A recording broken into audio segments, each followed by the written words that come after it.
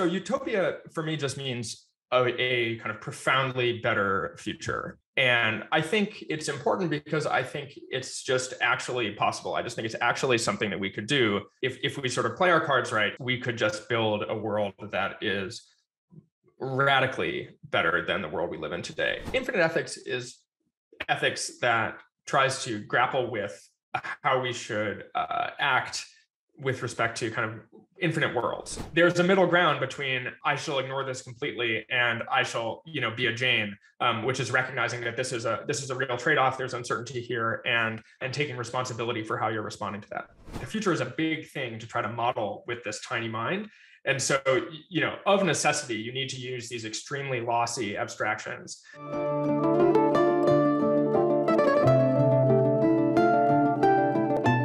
Today, I have the pleasure of interviewing Joe Carlsmith, who's a senior research analyst at Open Philanthropy and a doctoral student in philosophy at the University of Oxford. Joe has a really interesting blog that I got to check out called Hanson. And that's the reason that I wanted to have him on the podcast, because it has a bunch of thought-provoking and insightful posts on there about philosophy, morality, ethics, the future. And yeah, so I really wanted to talk to you, Joe. But do you want to give a bit of a longer intro on what you're up to? Sure. So I work at Open Philanthropy on existential risk from artificial intelligence.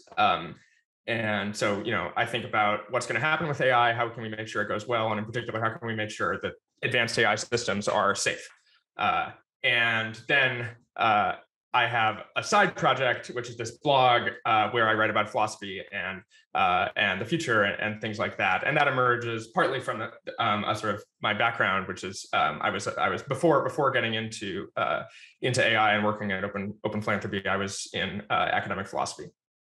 Okay, yeah, that's quite an ambitious side project. I mean, given the length and the regularity of those posts, it's actually quite stunning. Do you want to talk more about what you're working on about AI at Open Philanthropy?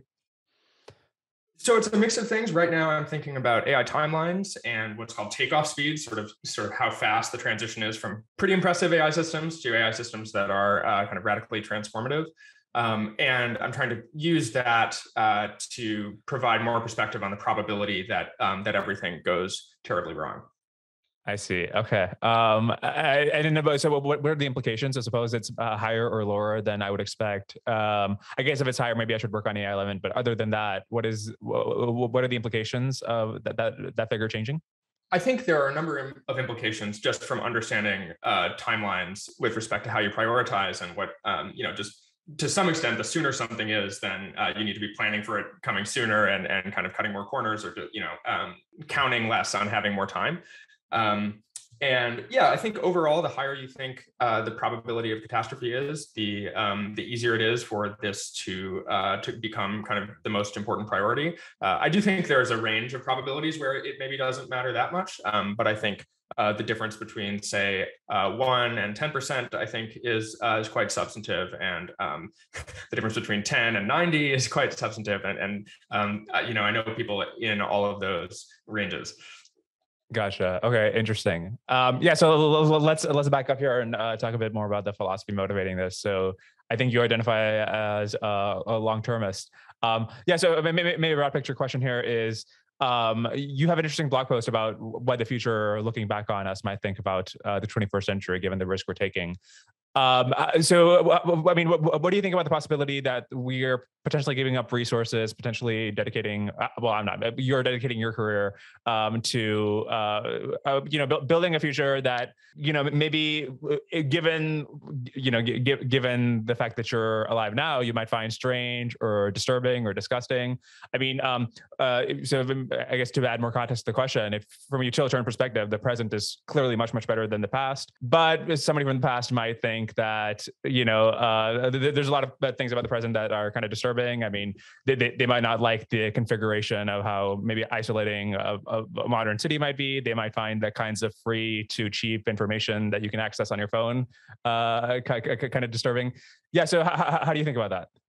So yeah, a few comments there. So one, I do think that if you took, for most people throughout history, if you brought them to the present day, they would, my guess is that fairly quickly, and depending on exactly the circumstances, they would come to prefer living in the present day to the past, even if there are sort of a bit of future shock and a bit of some things are alienating or disturbing. But that said, I think the sort of gap between historical humans and the present is actually much, much smaller, both in terms of time and kind of other factors than the gap I envision between present day humans and the future humans who are living ideally in a kind of radically better situation. And so I do expect sort of greater distance and possibly greater alienation when you first show up. My personal view is that the best futures are going to be such that if you really understood them and if you really experienced what they're like, which may be a big step and might require sort of extensive engagement and possibly sort of changes to your capacities to understand and experience, then you would think it's really good. And I think that's the relevant standard. So for me, I worry less if the future is sort of initially alienating. And the question for me is, how do I feel once I've really understood what's going on? I see. So I wonder how much we should value that kind of inside view you would get into the future from being there. If you think about, I don't know, many existing ideologies, like, I don't know, think of an Islamist or something who might say, listen, if you could just like come to Iraq and feel the bliss of fighting for the caliphate, you would understand better than you can understand from the outside view, just, sitting on a couch eating Doritos, what it's like to fight for a cause. And maybe their experience is kind of blissful in some kind of way, but I feel like the outside view is more useful than the inside view there. Well, so I think there's a couple different questions there. One is, what would the experience be if you had it from the inside? And then there's I think a subtly different question, which is what would your take on this be if you kind of fully understood? Where fully understanding is not just a matter of having the internal experience of being in a certain situation, but it's also a matter of understanding what that situation is causing, what sort of beliefs are structuring the ideology, whether those beliefs are true, and all sorts of other factors. And it's the latter thing that I have in mind. So I'm not just imagining, oh, the future will feel good if you're there, because, sort of by hypothesis, the people who are there, at least one hopes they're enjoying it, or one hopes they're thumbs up. If the people who are there aren't thumbs up, that's a strange utopia. But I'm thinking more that in addition to their perspective, there's a sort of more holistic perspective, which is the sort of full understanding, and that's the perspective from which you would endorse this situation. I see.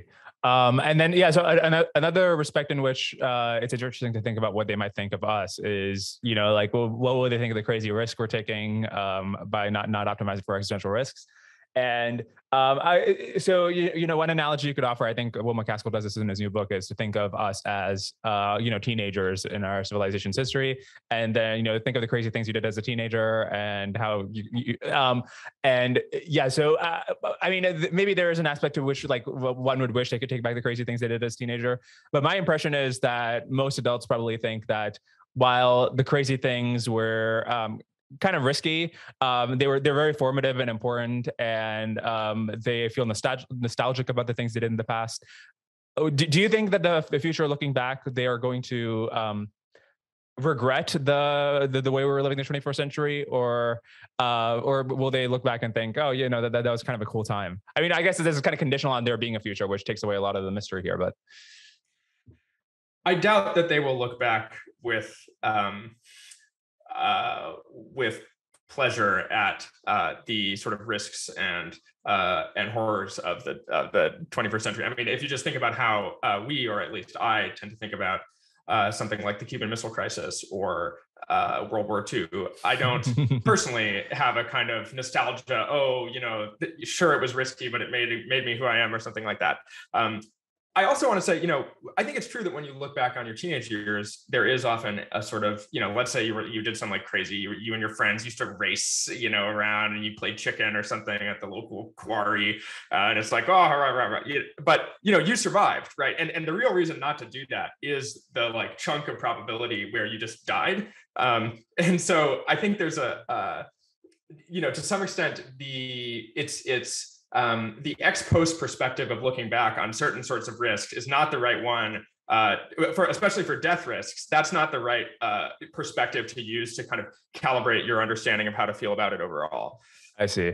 Okay, so I think you brought up Utopia, and you have a really interesting post about the concept of Utopia. So do you want to talk a little bit more about this concept and why it's important, and also why do we have so much trouble thinking of a compelling utopia? Yeah, so utopia for me just means a kind of profoundly better future. And I think it's important because I think it's just actually possible. I just think it's actually something that we could do.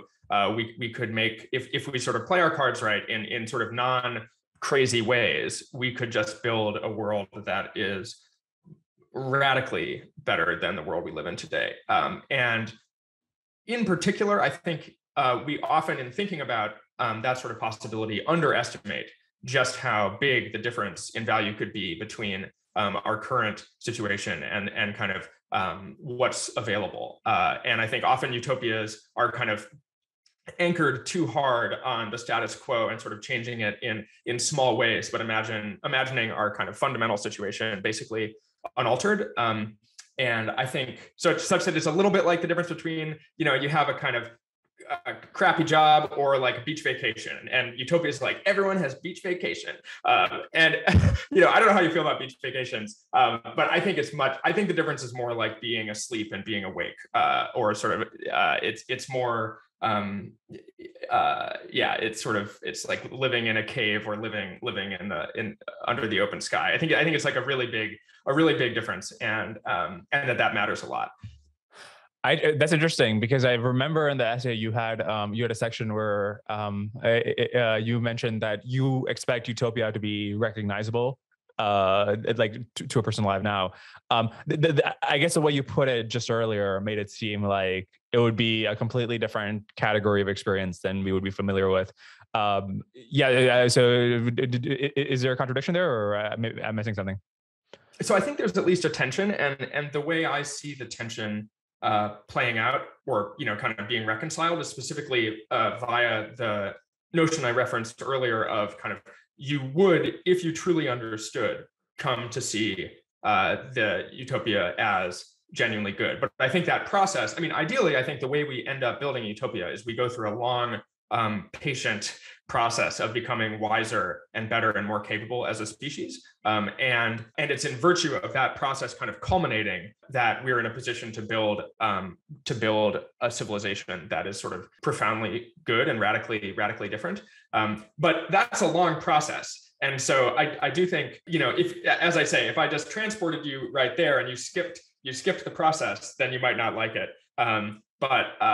And it is quite alien in some sense, but if you went through the process of like really understanding and kind of becoming wiser, you would endorse. That's interesting to me that you think the process to get to utopia is more of a sort of maybe I'm misconstruing it, but when you mentioned it's a process of us getting wiser, and so it sounds like it's a more philosophical process rather than, I don't know, we figure out how to convert everything to hedonium, and it's eternal bliss from then on. So am I getting it right that you think it's more a philosophical process, and then why is it that you think so? Yeah, so I definitely don't sit around thinking that utopia, we sort of know what utopia is right now, and it's hedonium. I'm not especially into the notion of hedonium, though I think it's possible to I think the brand is bad. I think people talk about pleasure with this kind of dismissive attitude sometimes, and hedonium implies this kind of sterile uniformity. And you're sort of tiling. People are talking about they're like going to tile the universe with hedonium, and it's like, wow, this sounds rough. Whereas I think actually, the relevant perspective when you're thinking about something like hedonium is the kind of internal perspective from which the sort of experience of the subject is something kind of joyful and boundless and kind of energizing, and whatever pleasure is actually like. Pleasure is not a trivial thing. I think pleasure is a profound thing in a lot of ways. But I really don't I don't assume that that's what utopia is about at all. I think my own values seem to me quite complicated. I don't think I just value pleasure. I value a lot of different things. And more broadly, I have a lot of uncertainty about how I will think and feel about things if I were to go through a kind of process of significantly increasing my capacity to understand. I think sometimes when people imagine that, they imagine, oh, we're going to sit around and do a bunch of philosophy, and then we'll have like solved normative ethics, and then we'll implement our solution to normative ethics. And that's not what I'm imagining by kind of wisdom. I'm imagining something richer, and also that involves, importantly, a kind of enhancement to our cognitive capacity. So it's sort of really, I think we have very small, we're really limited in our ability to understand the universe right now. We have kind of, and I think there's just a huge amount of uncharted territory in terms of what minds can be and do and see. And so I want to sort of chart that territory before we start making kind of big and irreversible decisions about what sort of civilization we want to build in the long term. I see. And then another maybe concerning part of the utopia is that, as you mentioned in the piece, many of the worst ideologies in history have had elements of utopian thinking in them. To the extent that EA and utilitarianism generally are compatible with utopian thinking, maybe they don't advocate utopian thinking, but they are compatible with it. Do you see that as a problem for the movement's health and potential impact? Is the question something like, is this a red flag? Kind of, we look at other ideologies throughout history, and they've been compatible with utopian thinking, and maybe sort of effective altruism or utilitarianism or something is similarly compatible. So should we worry in the same way? Is that the question? Yeah, partly, and also another part is, maybe it's still right that, like, morally speaking, utopia is compatible with this worldview, and the worldview is correct. But that the implications are that somebody misunderstands what is best. They identify as an EA, and this leads to bad consequences when they try to implement their scheme. Yeah, so I think there are certainly reasons to be cautious in this broad vein. I don't see them as very specific to EA or utilitarian. I don't identify as utilitarian, but to utilitarianism, I see them as more, or sort of better understood as risks that come from believing that something is very important at all.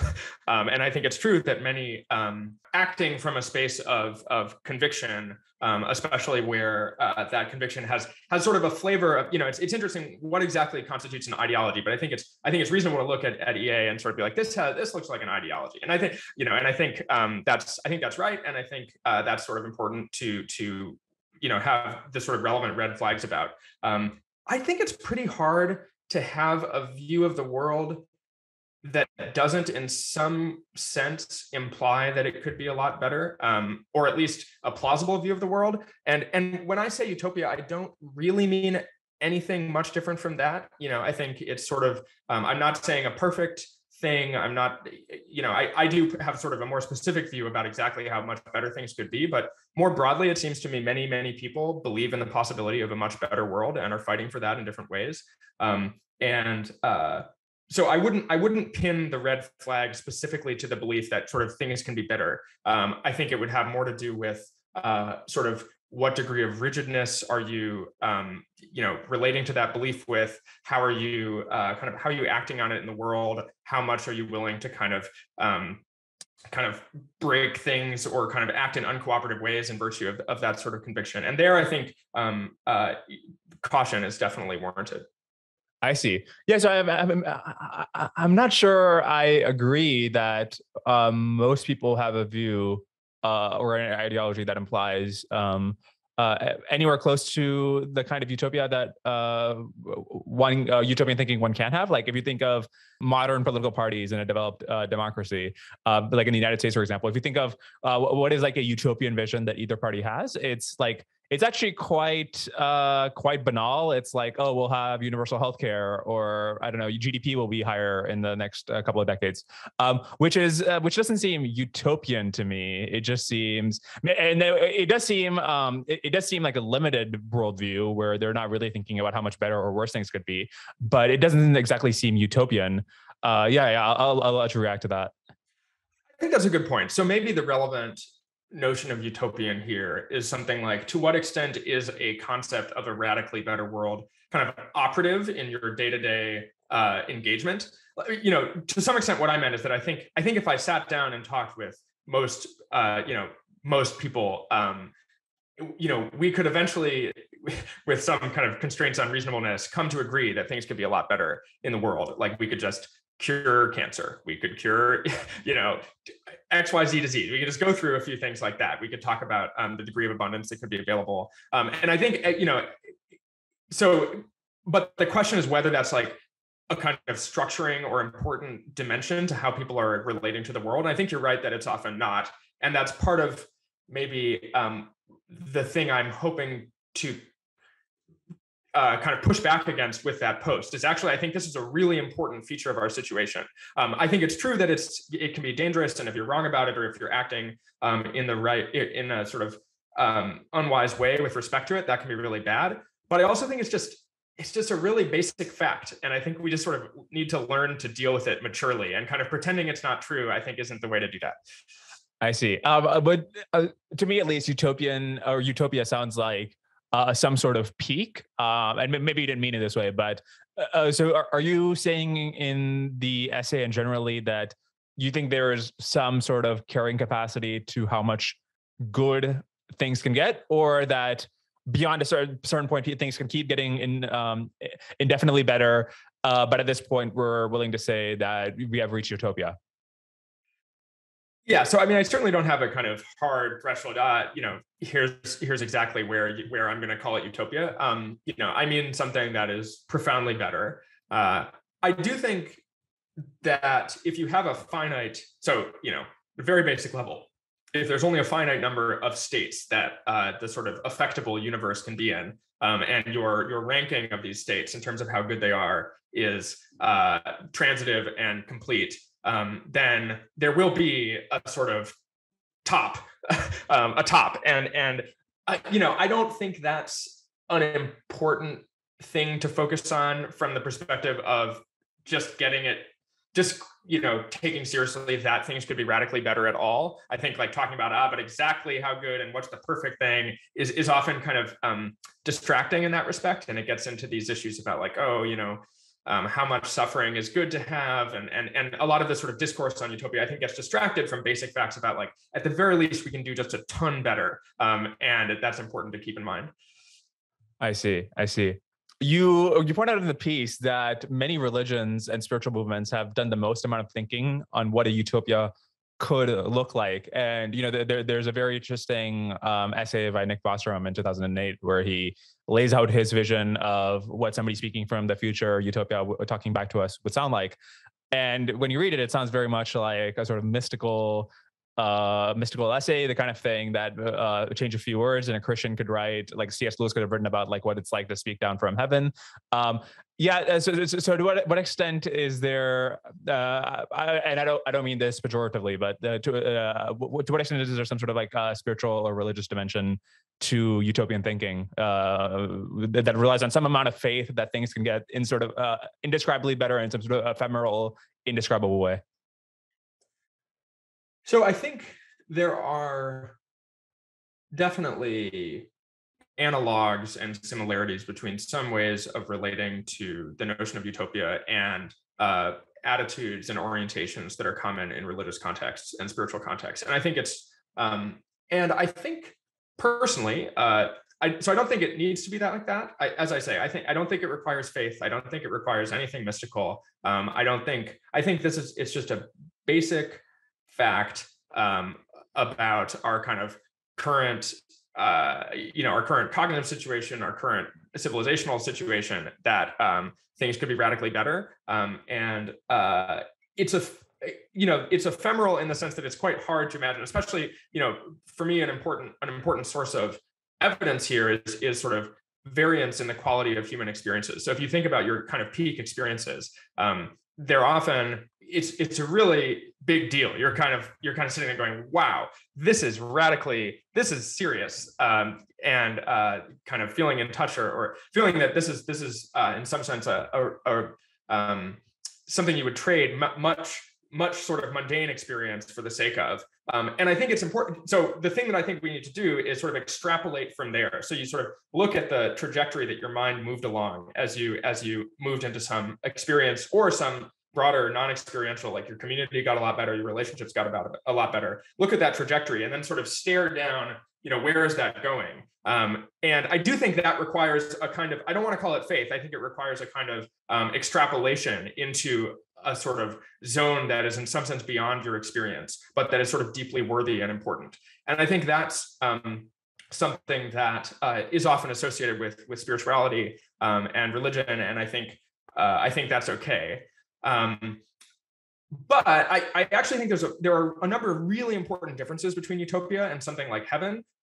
So, centrally, utopia will be a sort of concrete, limited situation. There are going to be frictions. There are going to be resource constraints. It's going to be finite. There's a bunch of. It's still going to be in the real world. Whereas I think many. Most religious visions don't have those constraints, and that's an important feature of their situation. Yeah, speaking of constraints, this reminds me of Robin Hanson's theory that eventually the universal economy will just be made up of these digital people M's, and that because of competition, their wages will be driven down to subsistence levels. Which maybe that's compatible with some engineering in their ability to experience, such that it's still blissful for them to work at subsistence levels of compute or whatever. So it seems like this sort of like first order economic thinking implies that there will be no utopia. In fact, things will get worse on average, but maybe better overall if you just add up all the experience, but worse on average. So I don't know. This vision seems incompatible with yours of a utopia. What do you think? Yeah, I would not call Robin's world a utopia. And so, a thing I haven't been talking about is what should our overall probability distribution be with respect to different quality of futures, and what exactly how possible is it? And how likely is it that we build something that is sort of profoundly good as opposed to mediocre or much worse? And I would class Robin's scenario in the mediocre or much worse zone. But so do you have a criticism of the logic he uses to derive that? To some extent, I think my main criticism, or the first thing that would come to mind, is that I think we will very likely I think competitive pressures are a source of kind of pushing the world in bad directions. But I also think there are ways in which kind of wise forms of coordination and kind of preemptive action can stave off the sort of bad effects of competitive pressures. And so that's a sort of that's the way I imagine avoiding stuff in the vicinity of what Robin is talking about. Though there are a lot of complexities there. Yeah. The last few years have not reinforced my my belief in the possibility of wise coordination. But anyways, so one thing I want to talk to you about is you have a paper on what it would take to match humans' brains' computational capacity. And then associated with that, you have a very good summary on open philanthropy. So do you want to talk about the approach you took to estimate this, and then why this is an important metric to try to figure out? Yeah. So the approach I took was to look at the evidence from neuroscience and the literature on the kind of computational capacity of the human brain, and to talk to a bunch of neuroscientists and to try to see what we know right now about the number of floating point operations per second that would be sufficient to kind of reproduce the task relevant aspects of human cognition in a computer. And that's important. I mean, it's actually not. It's not clear to me exactly how important this parameter is to our overall picture. I think the way in which it's relevant to thinking that I've been doing and that Open Phil has been doing is as an input into an overall methodology for estimating when we might see kind of human level AI systems that proceeds by first trying to estimate roughly the kind of computational capacity of the brain, or the sort of the sort of size of a kind of AI system and its kind of overall parameter count and kind of compute capacity. And that would be sort of analogous to humans. And then you extrapolate from that to the training cost, the cost to kind of create a system of that kind using current methods in machine learning and kind of current scaling laws. That methodology, though, brings in a number of additional assumptions that I think aren't like just transparent that's, oh yeah, of course, that's how we would do it, or that. And so I think you have to sort of be a little bit more in the weeds to see exactly how it feeds in. I see. And then, yeah, so what I think you said it was 10 to the 15 flops for human brain, but like, did you have an estimate for how many flops it would take to train something like the human brain? I know GPT-3 is like only 175 billion parameters or something, which can fit into like a micro SD card even. But yeah, it was like $20 million to train. So yeah. So were you able to come up with some sort of estimate for what it would cost to train something like this? Yeah, so my focus in that report was not on the training extrapolation. That was work that Ajaya Katra at Open Philanthropy did using my report's estimate as an input. And that her methodology involves assigning different probabilities to different kind of ways of using that input to derive an overall training estimate. And in particular, an important source of uncertainty there is the kind of amount of compute required, or the sort of number of times you need to run a system per data point that it gets. So in the case of something like GPT-3, you get a meaningful data point and a gradient update as to how well you're performing with each token that you output as you're doing GPT-3 style training. So you're predicting text from the internet, you suggest the next token, and then your training process says like, nope, do better next time, or something like that. Whereas if you're say learning to play Go and you have to play, this isn't how a Go system would work, but it's an example. If you have to play the full game out, and that's sort of hundreds of moves, then before you get an update as to whether you're playing well or poorly, then that's a big multiplier on the compute requirement. And so that's one of the central pieces. That's called what Ajaya calls the horizon length of training, and that's a sort of very important source of uncertainty in getting to your overall training estimate, I think. But ultimately, she ends up with this big spread out distribution from something like, I think GPT-3 was like 10 to the 24, 4 times 10 to the 23 or something like that. And she spreads out all the way up to the evolution anchor, I think, is something like 10 to the 41, and I think her distribution is centered somewhere in the low 30s. Okay, that's still quite a bit, I guess. How much does this rely on the scaling hypothesis? If one thought that the current efforts and the current approach were not likely to lead or at least not likely to in a sample efficient way towards human intelligence, it might be analogous to somebody saying we have enough deuterium on Earth to power civilization for millions of years. But if we haven't figured out fusion, then it may be irrelevant statistic. Yeah, so I think the approach does assume that you can train a human level or sort of transformative AI system with a sort of non-astronomical amount of compute and data using current, without major conceptual or algorithmic breakthroughs relative to what's currently available. Now, the actual methodology Ajaya uses allows you to assign probabilities to that assumption too. So you can, if you want, say I'm only 20% on that. And then there are sort of other, there are a few other options. So you can also kind of rerun evolution, which is not, and so that's an anchor that she provides to sort of, and this is often what people will say as a sort of upper bound on how hard it is to create human level systems is to do something analogous to simulating evolution. Though that, there are a lot of open questions as to how hard that is. But I do think this methodology is a lot more compelling and interesting if you are compelled by the kind of available techniques in deep learning and by kind of scaling hypothesis like views, at least as an upper bound. I think it's important so, there's different ways of kind of being interested in algorithmic breakthroughs. One is because you think deep learning isn't enough.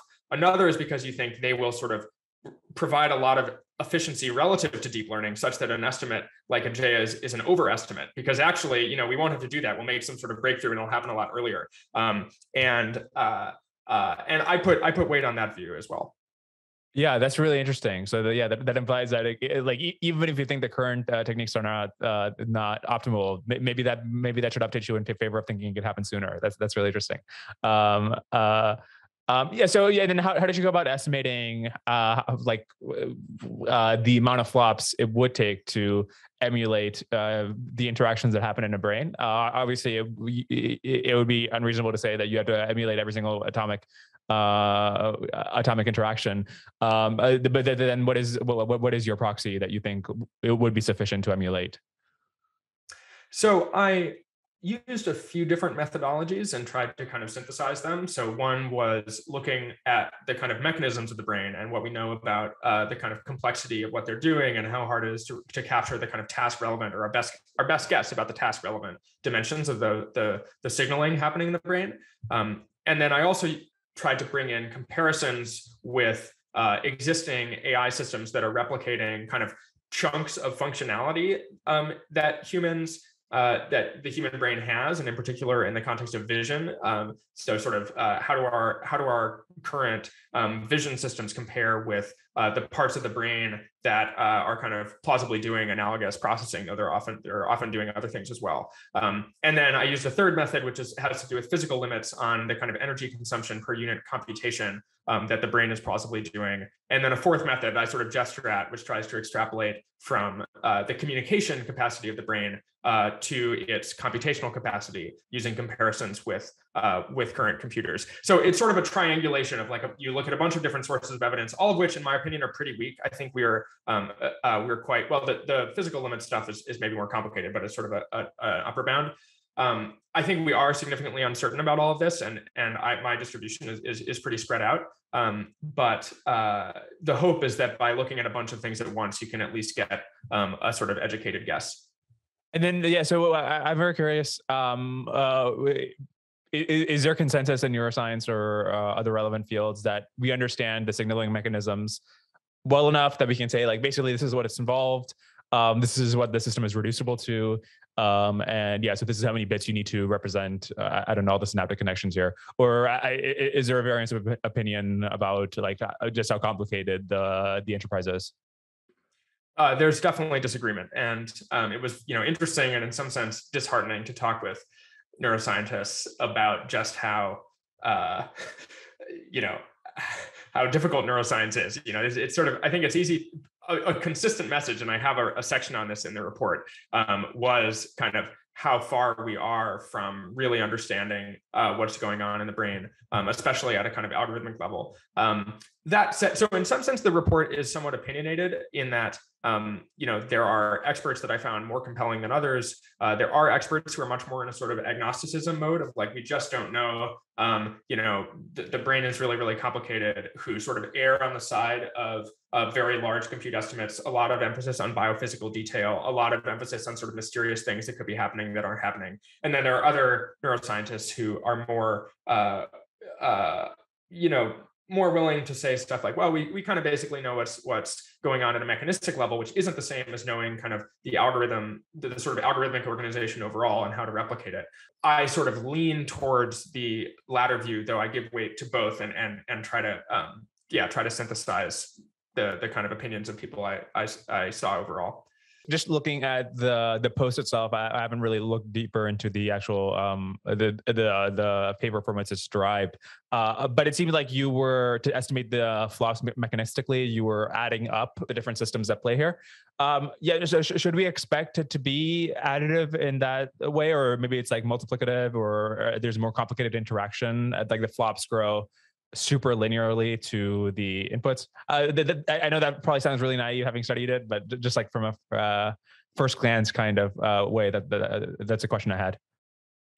Yeah, so the way I was understanding and breaking down the forms of processing that you would need to replicate in the brain made them seem not multiplicative in this way. So, an example would be if you think about, it's sort of a simple example. So suppose we have some neurons and they're signaling centrally via spikes through synapses or something like that. And then we have glial cells as well, which are signaling via like slower calcium waves. And it's a sort of separate network.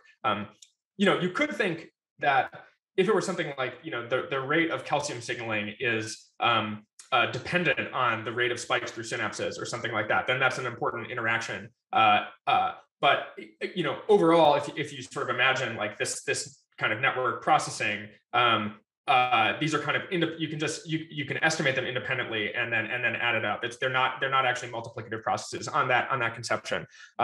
I do think there are kind of correlations between the estimates for the different parts, but it's sort of additive at a fundamental level. I see. Okay. And then, how much credence do you put in these sort of almost woo-woo hypotheses that, I don't know, Roger Penrose has that thing about there's something like something quantum mechanical happening in the brain that's very important for understanding cognition. To what extent do you put credence in those kinds of hypotheses? I put very little credence in those hypotheses. I don't see a lot of reason to think that. I see a good amount of reason not to think it. But it wasn't something I dug in on a ton. Okay, gotcha. All right, so you have this really interesting blog post about infinite ethics. Do you want to talk about why this is an important topic, why it's important to integrate into our worldview, and so on?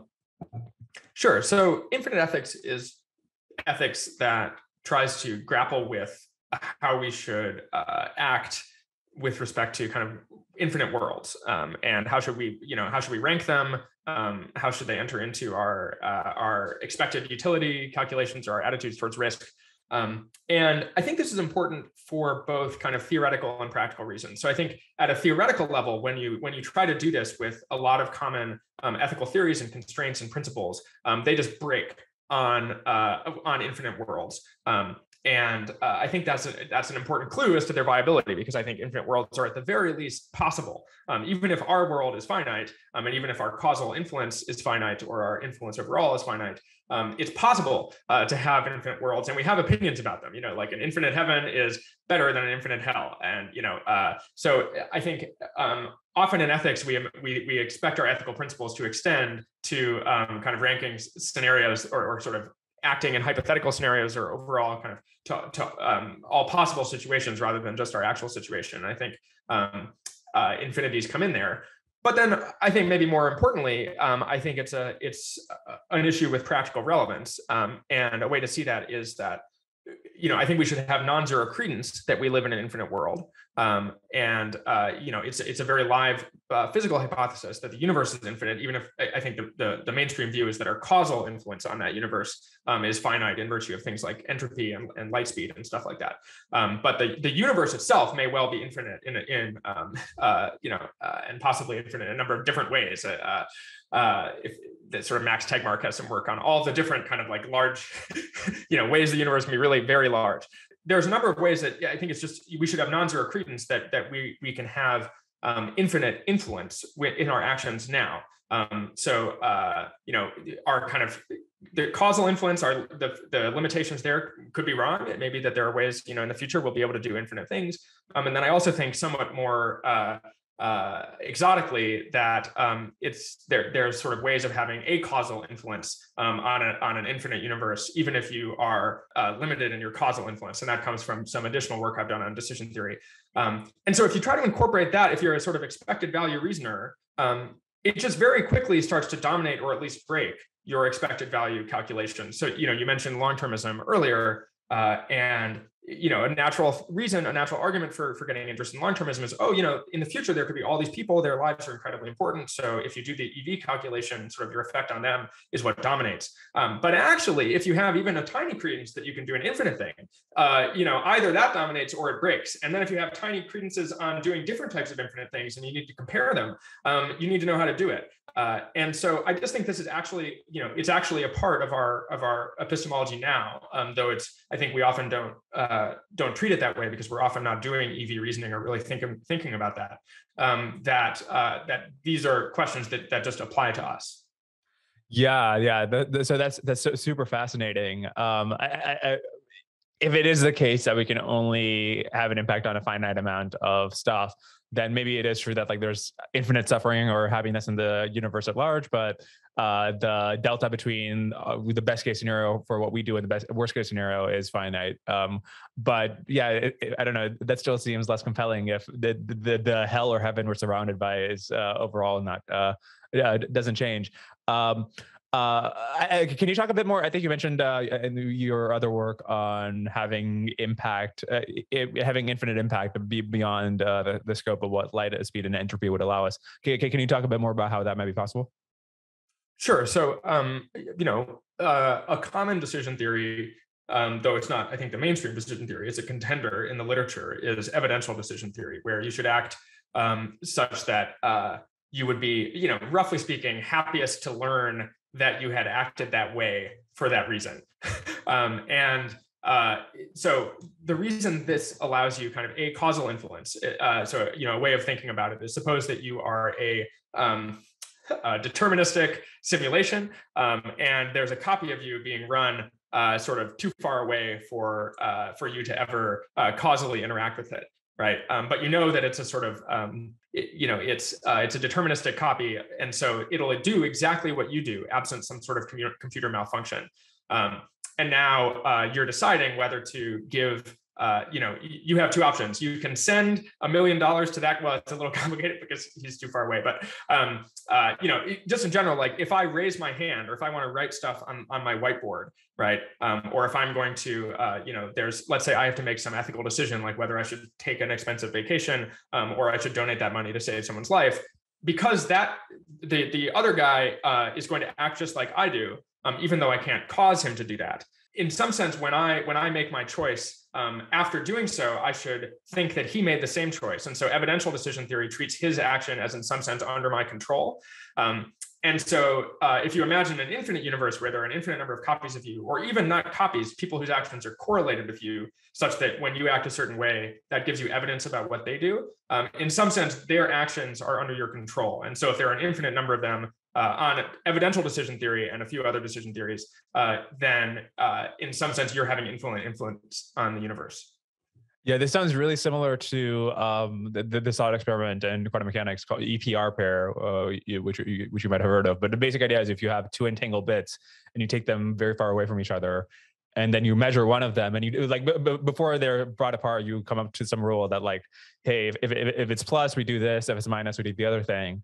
It seems at first glance that measuring something yourself has an impact on what the other person does, even though it shouldn't be allowed by light speed. It gets resolved if you take the many worlds view, but yeah. So that's very interesting. Is this just a thought experiment, or is this something that we should anticipate for some cosmological reason to actually be a way we could have influence on the world?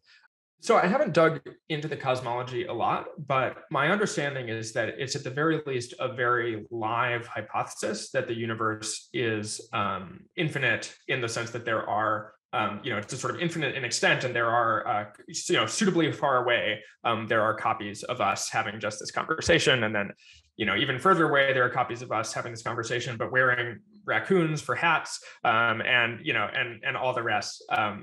Which is itself something to wonder about and sit with. But my understanding is this is just a live hypothesis, and that more broadly, kind of infinities plane, infinite universes are just sort of a part of mainstream cosmology at this point.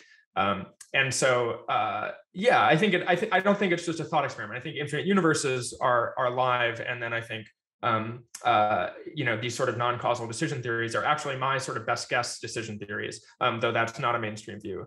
So it's fairly, I think it comes in fairly directly and substantively if you have that combination of views. But then I also think it comes in, I think everyone should have non-zero credence in all sorts of different infinity involving hypotheses. And so infinite ethics gets a grip regardless. I see. And then So taking that example, if you're having an impact on every identical copy of yourself in the infinite universe, it seems that for any such copy, there's infinite amount of other copies that are slightly different. So it's not even clear if you're increasing. Maybe it makes no sense to talk about proportions in an infinite universe, but if there is another infinite set of copies that scribbled the exact opposite thing on the whiteboard, then it's not clear that you had any impact on the total amount of good or bad stuff that happened. I don't know. My brain breaks here, but maybe you can help me understand this. Yeah. So, I mean, I think there's a couple of dimensions there. So one is trying to understand actually what sort of difference does it make if you're in this sort of infinite situation and you're thinking about acausal influence. What even did you change? At a sort of empirical level before you talk about how to value that. And I think that's a pretty gnarly question. Even if we settled that question, though, in terms of like the empirical acausal impact, there's a further question of how do you rank that, or how do you deal with the sort of the normative dimension here. And there, so that's the sort of ethical question, and there things get really gnarly very fast. And in fact, there are kind of impossibility results that show that even very basic constraints that you really would have thought that we could get at the same time in our ethical theories, you can't get them at the same time when it comes to infinite universes. So we know that something is going to have to go and change if we're going to extend our ethics to infinities. I see. But then yeah. So, and then what is there some reason he was settled on? I guess you mentioned you're not a utilitarian, but on some version of EA or long-termism as your tentative moral hypothesis, despite the fact that this seems unresolved. And then, like, how do you sit with that tension while tentatively remaining in EA? Yeah. So I think there's two dimensions there. One is that I think it's good practice to not totally upend your life and if you encounter some destabilizing philosophical idea, especially one that's sort of difficult and you don't totally have a grip on it, to then come back. But isn't that what long-termism is?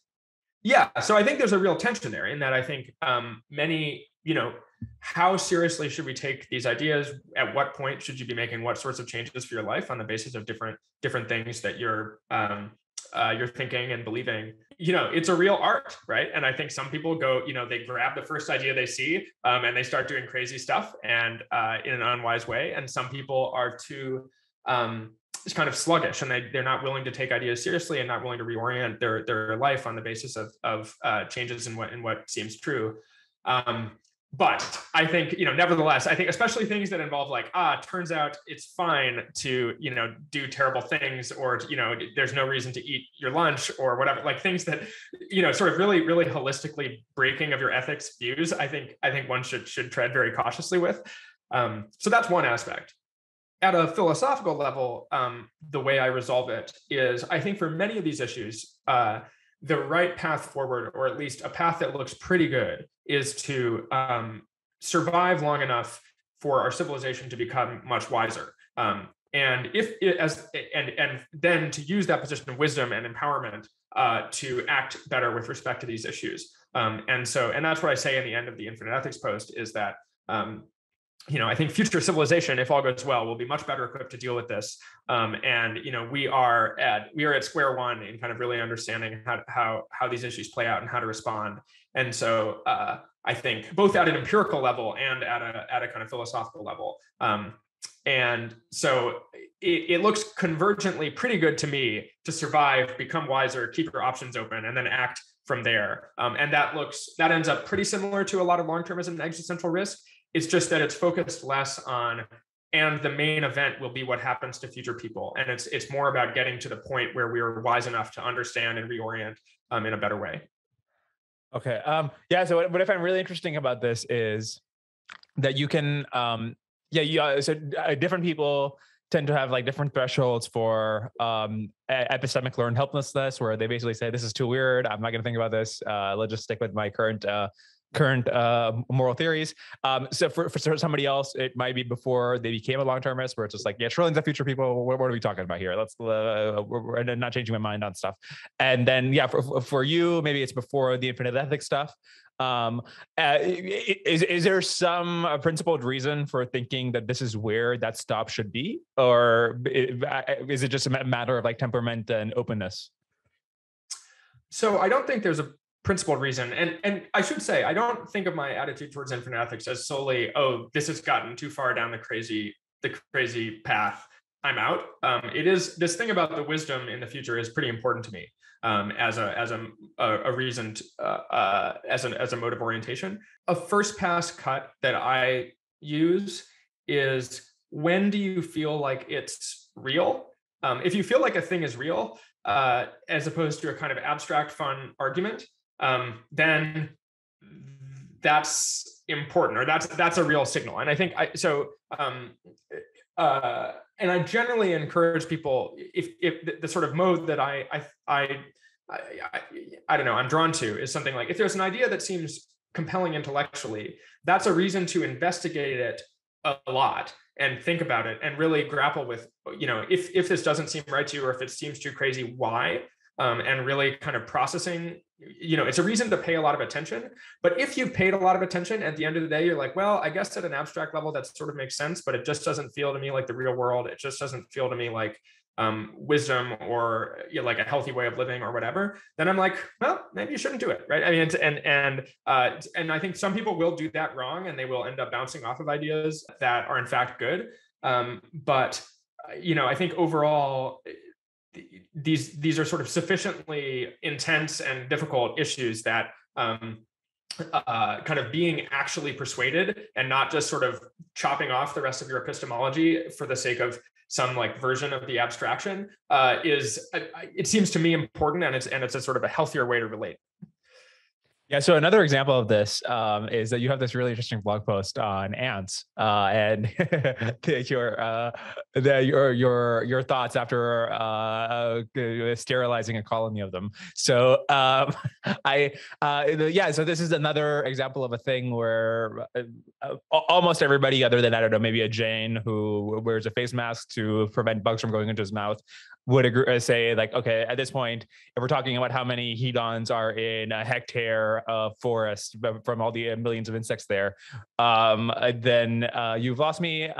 But then, somebody else might say, okay, well, there's not a strong reason for thinking they have absolutely no capacity to feel suffering. So I wonder how you think about such questions, because you can't like stop living and not kill. You're not even going to stop going on road trips where you're probably killing hundreds of insects by just driving. But yeah, so what do you think about such conundrums?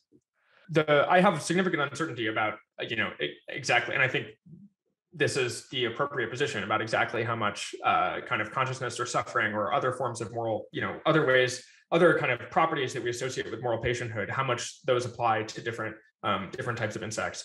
I think it's a strange view to be, extremely confident that what happens with insects is totally morally neutral. And I think it actually doesn't fit with our common sense. So let's say if you see a child like frying ants with a magnifying glass, I think there is some, you could say, well, that just indicates that they're going to be cruel to other things that matter. But I don't think so. I think, and you see the ants like, and they're twitching around so I think we aren't, as in many cases with animal ethics, I think we're a bit like kind of schizophrenic about what cases we view as sort of morally relevant and which not. We have pet treatment laws, and then we have factory farms and stuff like that.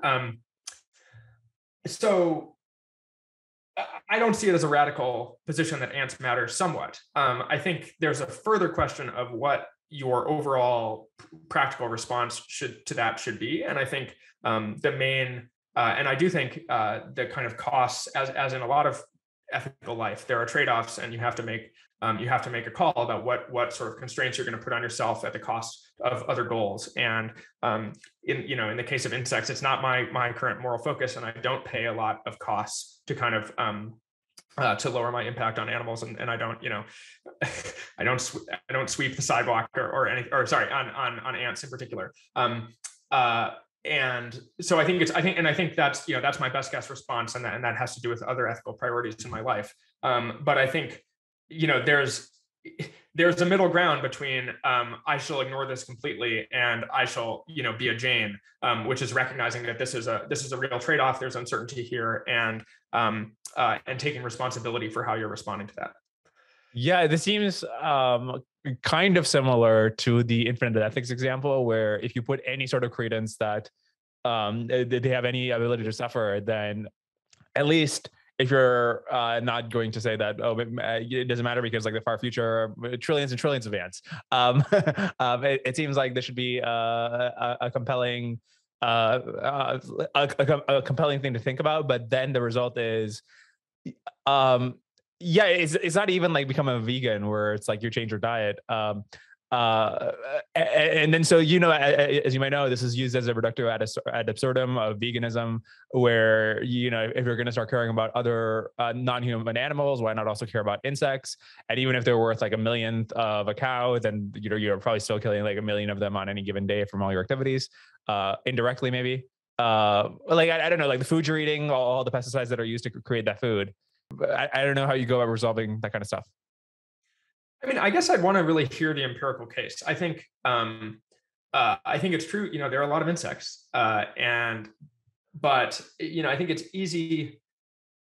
I think if you want to say like, taking seriously sort of the idea that there's some reason to not like squash a bug, if you see it, leads immediately to kind of Jane-like behavior, absent long-termism or something like that. I feel like I want to hear the empirical case about like exactly what impact you're having and how, and I'm not at all persuaded that that's the practical upshot. And if that's a really strong case, then I think that's an interesting that's an interesting kind of implication of this view, and worth concern. But I wouldn't jump. It feels to me like it's easy to jump to that almost out of a desire to get to the reductio, without kind of. I would try to move slower and really see. It's like, wait, is that right? There are a lot of trade-offs here. What's the source of my hesitation about that?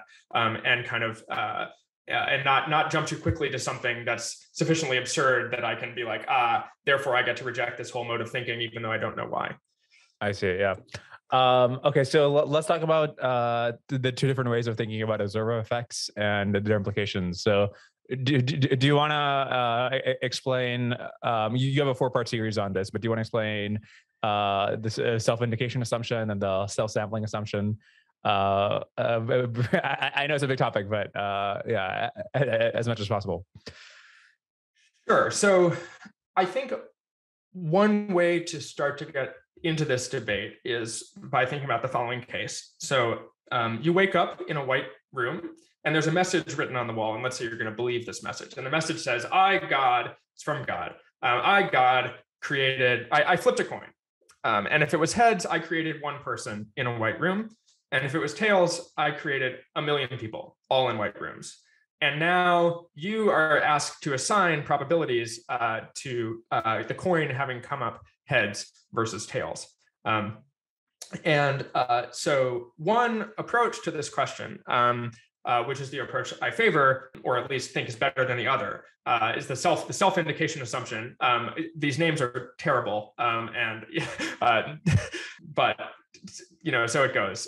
So SIA says that your probability that the coin came up heads should be approximately 1 in 1 million. And that's because SIA thinks it's more likely that you exist in worlds where there are more people in your epistemic situation, or more people who have your evidence, which in this case is just waking up in this white room. So that can be a weird conclusion and go to weird places. But I think it's a better conclusion than the alternative. SSA, which is the main alternative I consider in that post, which is the self-sampling assumption,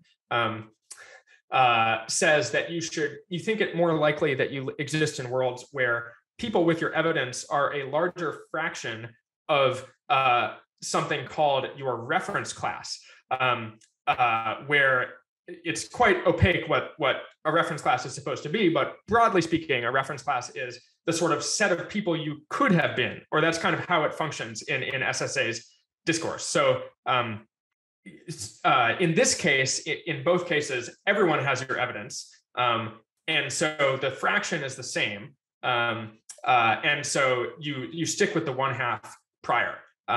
But that's not true. So SSA in other contexts, not everyone has your evidence. And so it updates towards worlds where it's a larger fraction. So famously, SSA leads to what's known as the doomsday argument, where you imagine that there are two possibilities. Either humanity will go extinct very soon, or we won't go extinct very soon, and there will be tons of people in the future. And in the former case, and then you imagine everyone is sort of ranked in terms of when they're born. In the former case, people born at roughly this time are a much larger percentage of all the people who ever lived. And so if you imagine, God first creates a world and then he inserts you randomly into like some group, it's much more likely that you would find yourself in the 21st century if humanity goes extinct soon than if there are tons of people in the future. If God randomly inserted you into these tons of people in the future, then it's like really it's a tiny fraction of them are in the 21st century. So SSA in other contexts actually, it has these important implications, namely that in this case you update very, very hard towards the future being short. And that matters a lot for long-termism because long-termism is all about the future being big in expectation. Okay, so and then what is the SIA take on this? Yeah, so I think a way to think about SIA's kind of story. So I gave this story about SSA, which is, it's sort of like this. It's like, first God creates a world. This is SSA. First he creates a world. And then he's dead set on putting you into this world. So he's got your soul, right? And he really wants, and your soul is going in there no matter what, right?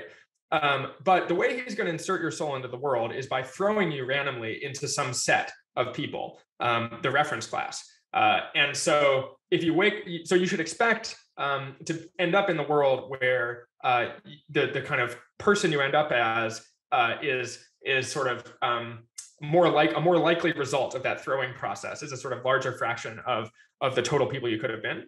What SSA or what SIA thinks is different. The story that I'll use for SIA, though this isn't the only gloss, is God decides he's going to create a world, and then say there's like a big line of souls in heaven, and he goes and grabs them kind of randomly out of heaven and puts them into the world, right?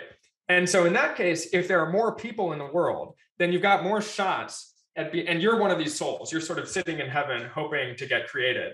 On SIA, God has more chances to grab you out of heaven and put you into the world if there are more people more people like you in that world. And so you should expect to be in the world where there are more such people, and that's kind of SIA's vibe. Doesn't this also imply that you should be in the future, assuming there will be more people in the future? Tell me more about why it would imply that. Okay, in an analogous scenario, maybe like go back to the God tossing the coin scenario, where you just substitute for people in right rooms, you substitute being a thing, a conscious entity, and if there's going to be more conscious entities in the future, you would really expect to, just like in that example of being in that scenario where there's a lot more rooms, just as maybe you should expect you to be in that scenario where there's a lot more conscious beings, which presumably is the future. So then it's still odd that you're in the present under SIA. Yes. So in a specific sense. So it's true that on SIA, say that we don't know what room you're in first, right? So you wake up in the white room and you're wondering, am I in room 1 or am I in rooms 2 through a million, right?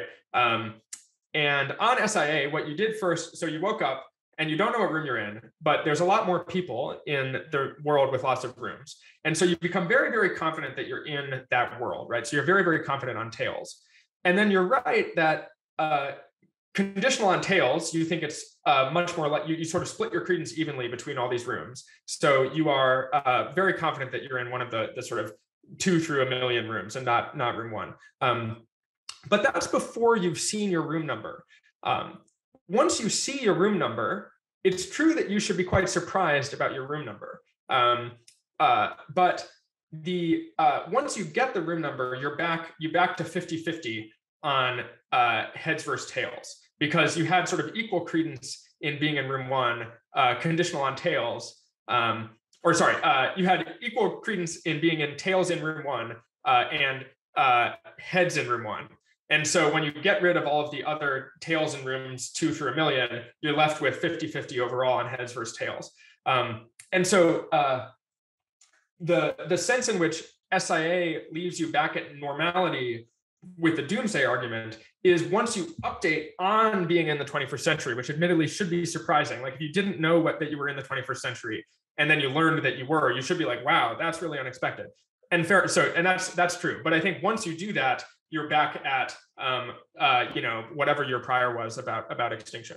Maybe I'm still not sure on why the fact that you were surprised should not itself be the doomsday argument.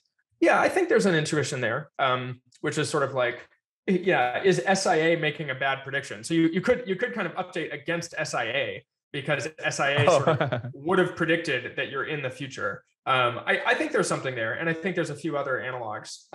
Like for example, I think SIA naively predicts that you should find yourself in a situation where there are just tons of people that, a situation obsessed with creating people with your evidence. And this is one of the problems with SIA. So you should expect to find, in every nook and cranny, a simulation of you. As soon as you you open the door, it's actually this giant bank of simulations of you in like your previous epistemic state. And so, I think there are, and then you don't see that, you might be like, well, I should update against the anthropic theory that predicted that I would see that. And I think there are arguments in that vein. Yeah, so maybe let's back up to go to the original example that was used to distinguish these two theories. Yeah, so can you help me resolve my intuitions here? Where my intuition is very much SSA because, it seems to me that you knew you were going to wake up, right? You knew you were going to wake up in a white room before you actually did wake up.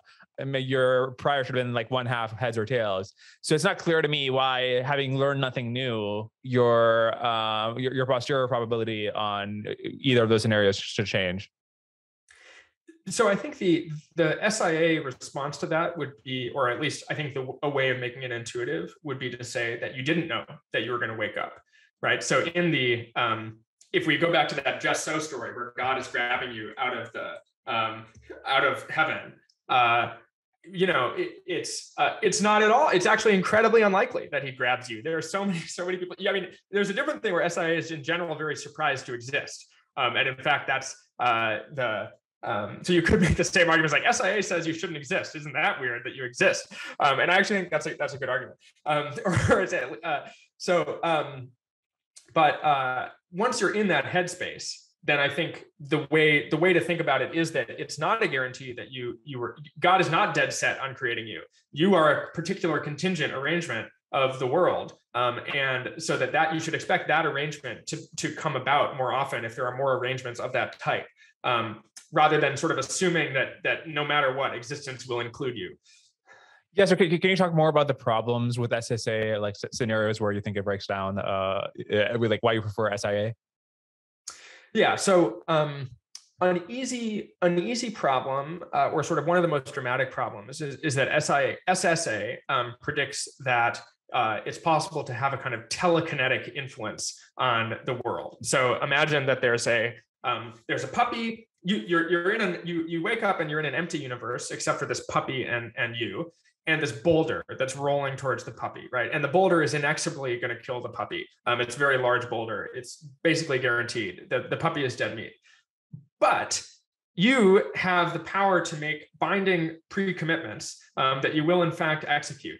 And you have also to your right a button that would allow you to create tons of people, like zillions and zillions and zillions of people, all of whom are wearing different clothes from you. So they would be in a different epistemic state than you if you created them. Now SSA, so you make the following resolution. You say, if this boulder does not jump out of the way of this puppy, like the boulder leaps in some very weird, very unlikely way, then I will press this button and I will create zillions and zillions of people, all of whom are in a different epistemic state than me, but let's assume they were in my reference class. SSA thinks that it's sufficiently unlikely that you would be in a world with zillions of those people, but you at the very beginning with different colored clothes, because that's a tiny fraction of the reference class if those people get created. That SSA thinks it's actually more likely, once you've made that commitment, that the boulder will jump out of the way. So that looks weird, right? It just seems like that's not going to work. You can't just make that commitment and then expect the boulder to jump. And you get so that's the sort of exotic example. You get similar analogs even in the God's coin toss case, where like naively, it doesn't actually matter whether God has tossed the coin yet, right? So suppose, so like let's say you wake up and learn that you're in room 1, right? But God hasn't tossed the coin. It's like he created room 1 first before he tossed, and then he's going to toss, and that's going to determine whether or not he creates all the rooms in the future. If you on SSA, once you wake up and learn that you're in room 1, you think it's incredibly unlikely that there's going to be these future people. So you say, before that, it's a fair coin, God's going to toss it in front of you. You're still going to say, I'm sorry, God, it's it's a 1 in a million chance that this coin lands tails. Or sorry, 1 in a million, some like very small number. I forget exactly. And that's very weird. That's a fair coin. It hasn't been tossed, but you, with the power of SSA, have become extremely confident about how it's going to land. And that's another argument. There's a number of other I think really, really bad problems for SSA. Yeah. While I digest that, so let me just mention the problems you already pointed out against SIA in the post and earlier, where if one thinks SIA is true, one should be very confident that you're in a universe with many other people who have been sampled just like you. And so then it's kind of surprising that we're in a universe that is not filled to the brim with people. Like there's a lot of you could imagine like Mars is just completely made up of bodies, or like every single star has like a simulation of 1 trillion people inside. The fact that this is not happening seems like very strong evidence against SIA. And then there's other things like the presumptuous philosopher that you might want to talk about as well. But do you just bite the bullet on these things, or how do you think about these things? My main claim is that SIA is better than SSA, and I think it's just a horrible situation with anthropics. And I think overall SIA is an update towards bigger, more populated universes. I think the most salient populated universes don't involve like hidden people on other planets, but they're probably I don't know, maybe we're in a simulation and people are, obsessed with simulating us or something like that. And then I think this is actually more important and worrying is I think the way I see this dialectic is first SIA, so a big problem with SIA is it immediately becomes certain naively that you live in an infinite universe or a universe with an infinite number of people. And then it breaks because it doesn't know how to compare kind of infinite universes. Now, to be fair, SSA also isn't great at comparing infinite universes. And they both have you can do things that are actually quite analogous to things you can try to do in infinite ethics, where you have like expanding spheres of space-time, and you count, you have some fraction or some density of people in those spheres. And there's this general problem in cosmology of like trying to understand what it means to have like a fraction or a density of different types of observers. But my own take is kind of what happens here is we hit this infinity. You hit infinite universes fairly fast, and then they kind of break your anthropics in analogous ways to how they break your ethics. And that's kind of where I'm currently at, and I'm hoping to understand better how to do anthropics with infinities and some of my work on the universal distribution, which is I have a couple blog posts on that, was attempting to go a little bit in that direction, though it has its own giant problems. Okay, interesting. Do you know if just vaguely it seems to me that the Robin Hanson's grabby aliens thing probably uses SSA, but do you know if that's the case? If he's using SSA in there?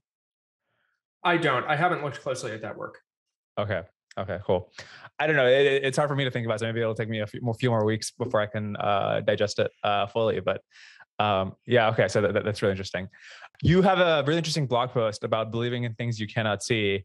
And one, I mean, this is almost an aside in the post itself, but I thought it was a really interesting comment. You make an interesting comment about futurism.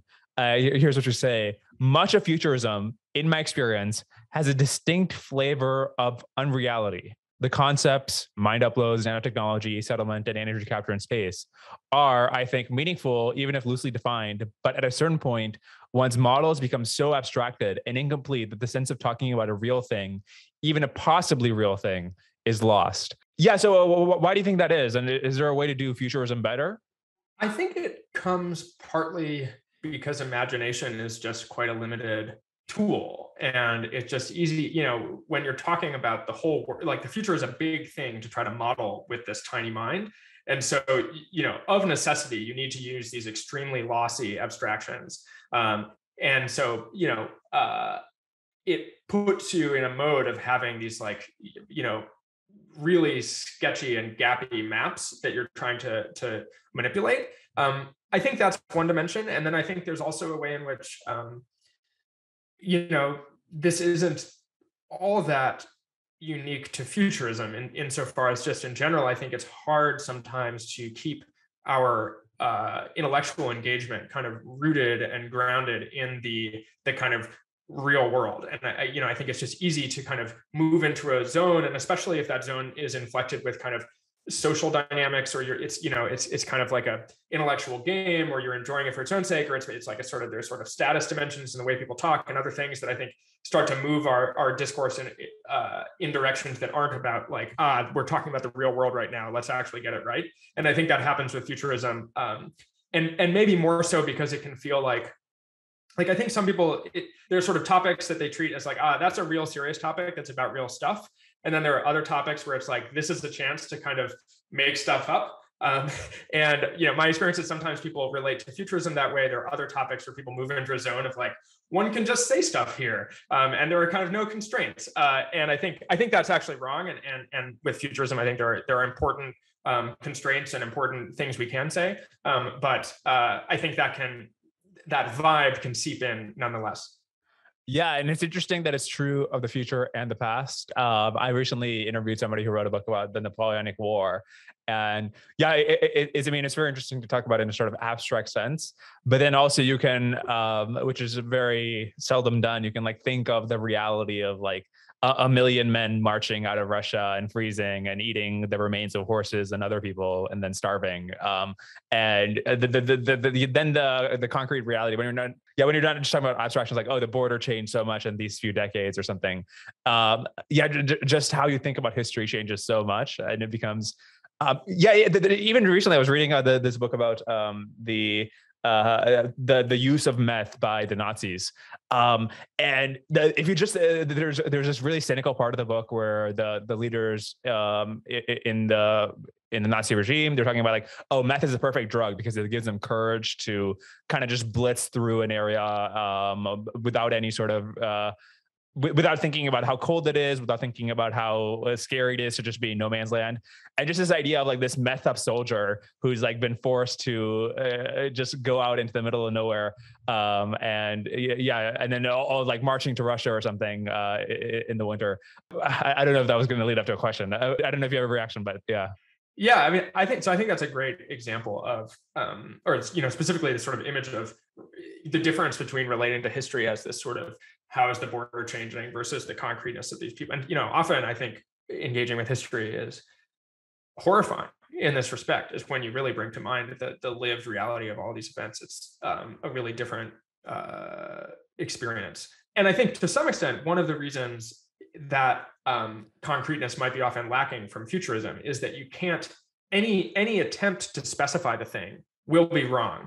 So you might be right about some abstract thing, like you might be like, oh, we will have the ability to manipulate matter at like blah level scale, but if you try to dig in and then you're like, and here's what it's like to wake up in the future, and then, you're eating the, or whatever, and it's just, you're wrong immediately. That's not how it's going to be. And so you don't have the ability to really hone in on concrete details that are actually true.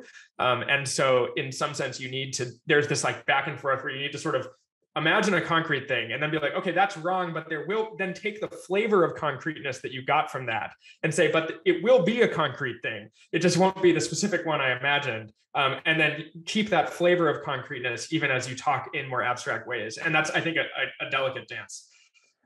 Yeah. As many viewers will know, the Peter Thiel has this like very talking point that he often brings up about that we've become indefinite optimists, and that he prefers a sort of definite optimism where you have a concrete vision of what the future could be. Okay, so I guess to close out, one of the things I wanted to ask you about was, so you said this was a side project, this blog. I thought it was one of the, actually, before you mentioned that one of your main work is AI, I thought this was at least part of your main work. And so it's really surprising to me then that you're able to keep up the regularity. It's like basically you're publishing a small book every week or so, and filled with a lot of insight. And I mean, it's like, unlike many other blogs on the internet, we're just plain style. You've got like great prose. How are you able to like maintain such productivity on your side project? I should say a few of my most recent posts, which were especially long, I had taken some time off from work, and I was working on those partly in an academic context. But the first year and a half or so of the blog was just on the side, and I've gone back to having it be on the side now. I think one thing that helps is my blog posts are too long, and so there's, I have dreams of writing these, taking my long blog posts and then really crunching them down and making it into this like pithy, elegant statement that's really concise and condensed. But that would be more. So, one way I sort of increase my output is by not doing that editing, and I feel bad about that. But that's one thing at least. What is that quote where I don't know if somebody's asked like, how did you? I think it's something like I would have written you a long letter, but I didn't have time to write you a short letter, so I wrote you a long letter or something like that. Yeah, exactly. I have a friend who says like the actual thing it should be, I didn't have time to write you a short letter, so I wrote you a bad letter. And I'm like, I hope it's not that bad. But I do think if I had more time for these posts, I would try to kind of cut them down, and that's one time saving, for better or worse. At least as a reader, it often seems to me that the people like you who write, maybe this is to describe your process, but Scott Alexander says he kind of just writes stream of consciousness, and it just turns out to be really readable. Your blog posts are really readable, and even like the stuff I write, like the things that I write I'm like consciously not trying to make edits while I'm going on. They end up reading much better than the ones where I'm trying to optimize each sentence and then taking 2 steps back for every one I take forward. I don't know if it could just be like a selection effect of the things that are harder to convey. You're spending more time editing, but it's kind of interesting. Yeah, I wonder. I mean, my feeling is that my writing is quite a bit better if I have a chance to edit it, and it's just a time thing. But I do think people vary quite a bit, and it's interesting. I don't know if I was recently reading this book. George Saunders, who I think is a writer I really admire, has this book about fiction writing called Swim in the Pond in the Rain. And the vibe he tries to convey, and I think this is relatively common amongst writer types, is like this obsessive focus on, even at a sentence by sentence level, really thinking about where is the reader's mind right now? How are they engaging? Are they interested? Are they surprised? Am I losing them? And his writing is really, really engaging in ways that it's like not even obvious. You just sort of start reading along and you're like, oh, wow, I'm really into this. But it's also quite a daunting picture of the level of attentiveness required. And it's like, wow, if I'm going to write everything like that, it's like that's going to cut down a lot on my kind of overall output. And so I do think there's a balance there. And to the extent you're one of these people who you can just like stream of consciousness, and that's like close to what you would get out of editing, which I'm not sure I am, all the better. It's sort of like you're lucky. Yeah, there's also an additional consideration where if you think there's going to be some kind of power law to like how interesting a piece is, or how many people see it and how many people find value in it, then it's not clear whether that advises you to spend so much time on each piece to increase the odds that that one piece is going to blow up, given that there's a big difference between the pieces that blow up and don't, or whether you should just like do a whole bunch and then kind of just try to sample as often as possible. Yeah, and I think actually the blog, I started the blog partly as an exercise in just getting stuff out there. I think I had the idea that I would one day write up a bunch of stuff that I've been thinking about, but it was somehow and I would write it up in this grand, I would finally write it up and it'd be this beautiful thing, and I would take all this time, and then I had ended up, for various reasons, feeling like I was approaching some aspects of my life with too much perfectionism or too much, and I needed to just like get stuff out there faster. And so the blog was an exercise in that, and I think has I think that's paid off in ways, and that I don't think I would have done it otherwise. I see. All right. Final question. I'm curious if you have 3 book recommendations that you can give the audience. Probably my primary recommendation, though this is somewhat self-serving because I helped with this project, is the book The Precipice by Toby Ord. May be familiar to many of your listeners, but I think it's a book that really conveys the ideas that matter, most to me, or that have had, close to the biggest impact in my own life.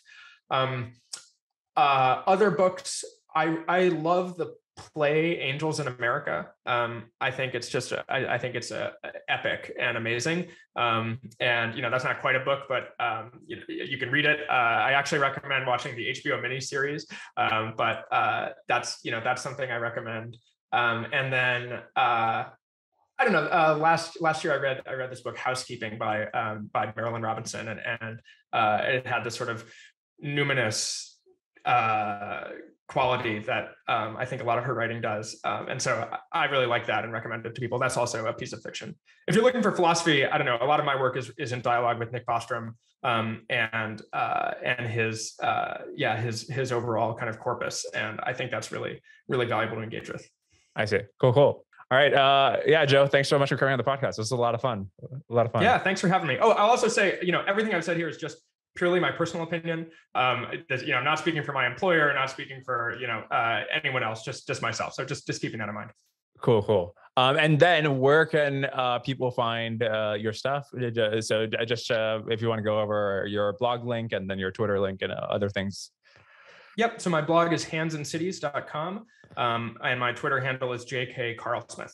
Those are good places to reach me. And then my personal website is josephcarlsmith.com. Okay. And then where can they find your stuff on AI and those kinds of things? The stuff on AI is linked from my personal website. So that's the best place to go. All right, cool. Thanks for watching. I hope you enjoyed that episode. If you did, and you want to support the podcast, the most helpful thing you can do is share it on social media and with your friends. Other than that, please like and subscribe on YouTube and leave good reviews on podcast platforms. Cheers. I'll see you next time.